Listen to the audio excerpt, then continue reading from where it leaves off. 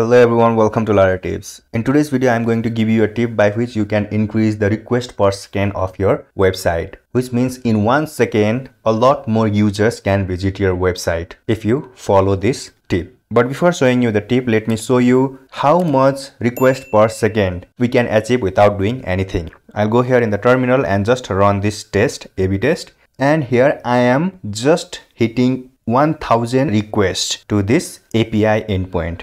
I'll just hit return. It is just doing some benchmarking.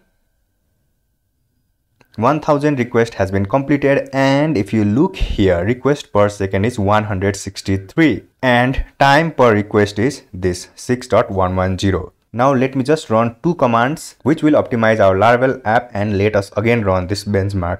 So I'll open another tab and I'll say PHP artisan route cache and PHP artisan config cache.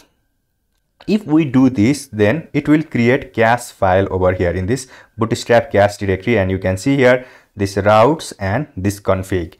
Instead of taking all the data from the different files, it will just take the data or the routing or the config related data from single file. And because of this, our website will be faster than before. So let me go to the terminal and run the same benchmarking test.